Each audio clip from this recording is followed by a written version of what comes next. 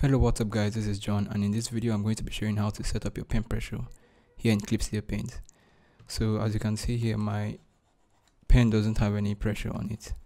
So what you want to do first of all is go up to your tool properties and click your pen pressure. Click on the brush size and then click on this icon here. You're going to see here, then you check the pen pressure. Once you check the pen pressure, then you can see I have a pen pressure on my pen here. But also, if you don't see your tool properties, what you want to do is go up to Windows, go down, scroll down, and you can see tool properties here. Mine is selected. If I turn it off, it goes off, and if I turn it back on, you see it here. So that's something you have to keep in mind. You can go up there to check to your tool properties, and now I have my pen pressure on. As you can see, if I turn it off, it goes off again. So that is the first way of trying to solve that problem in case you don't have pen pressure on your tablet in clipstudiopaint.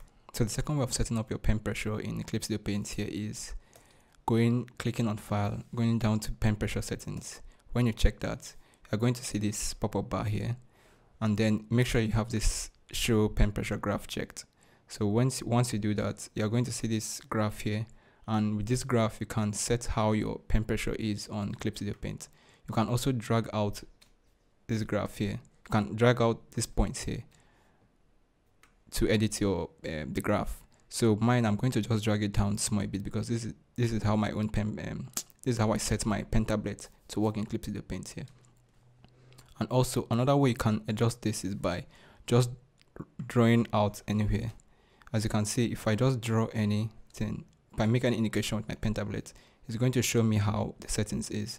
So you can use the automatic way of setting up your pen tablet, but this is not the way I like doing mine. I like using the manual way of setting up my pen tablet. So this is how I do mine. I just drag out everything and then I just set mine here.